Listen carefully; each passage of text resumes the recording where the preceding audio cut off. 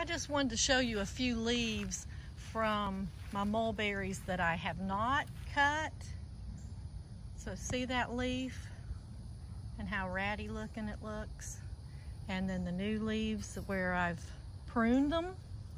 So pretty. This is normal for this time of year. And then here on this one, same thing. This is what all the leaves would look like if I hadn't cut it back. And then the pretty leaves of the new growth. And then this is the world's best. And lots of berries from being pruned. A lot of berries coming on. But again, these pretty leaves versus, let's see, where is, oh, look at this. Nice berries on it. I thought I saw some leaves that I didn't cut back. There's one. There you go. So that's totally normal for mulberries this time of year.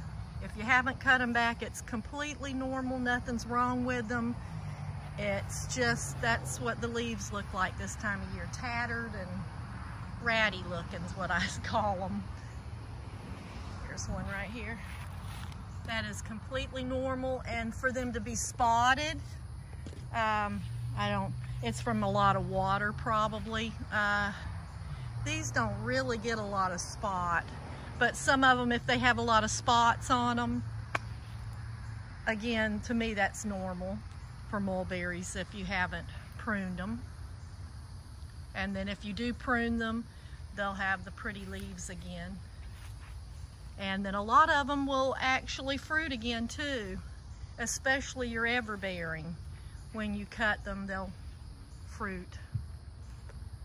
All right, have a great day. Plant lots of fruit trees. Central Florida, Zone 9B.